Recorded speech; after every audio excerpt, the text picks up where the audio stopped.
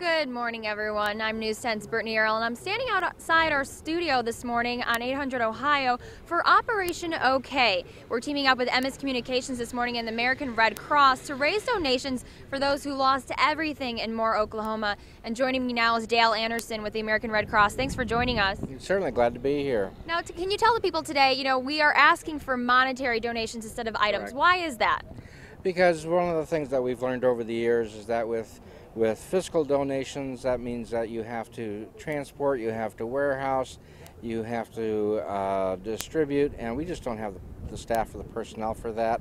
A cash donation allows us to spend the money where it needs to be spent, and the needs are immediate for the folks of Moore, and so this way the help gets there much quicker than in any other way. It helps them get them exactly what they need. Exactly. And just let people know, what will this money go towards? Are we talking houses, materials? Right now the donations go to get the people back on their feet again, whether it be through clothing that will be purchased out there, whether it be cleanup kits, whether it's going to be immediate shelter needs. That's what the money goes for.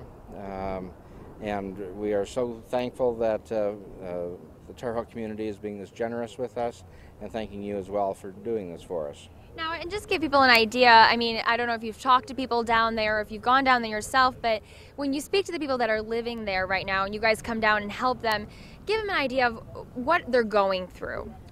Well, what they're going through is that they have lost everything. They've lost, after a tornado, it is a long process to get your life back to normal. And so one of the things that the Red Cross says, which is very true, is not only do we provide shelter, clothing, etc., we also provide hope for people. All right, thank you. Thank you. Well, that's all the time we have right now, but please stop by today and donate. Every penny counts. So thank you. Stop on by.